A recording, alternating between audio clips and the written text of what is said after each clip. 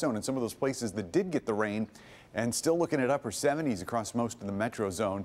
Dew points, though, when we measure the humidity, remember these numbers, anytime they're in the 50s, that's pretty dry air for this time of year. You start getting into the 60s, it's noticeable. 65 and over, that's what we would classify as muggy. So there's a little bit more humidity starting to pool out here in the southwest portion of the state. That's going to come through in the morning. I think we will see some drier air in the afternoon. So all in all, the humidity is not going to have a huge effect on how things feel tomorrow. The rest of the forecast, that's a different story. 79 is where we're at right now. A little bit of a wind out of the west-southwest at 14 miles an hour. So timing out what's going to go on in the next several days. This is tomorrow morning, 8 o'clock. Should see a lot of sunshine throughout the entire day. And tomorrow's going to be really the only storm-free day that we have until next week. Thursday, chance of showers and thunderstorms mainly in the evening.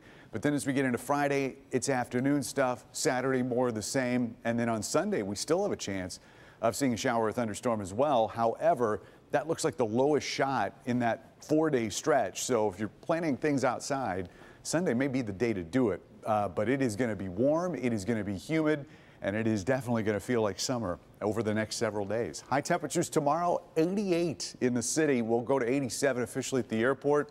South zone, you'll see numbers a little bit cooler, maybe mid-80s across most of Lenawee and Monroe County.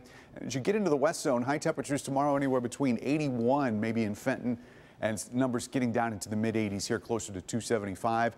And even some 80s, mid-80s here in our north zone. The cooler numbers that we have been seeing near the lakeshore, there's not that much of a gradient anymore as the lake waters start to warm up. 65 is where we're going tonight for overnight lows, and temperatures mid to upper 80s all the way through Tuesday.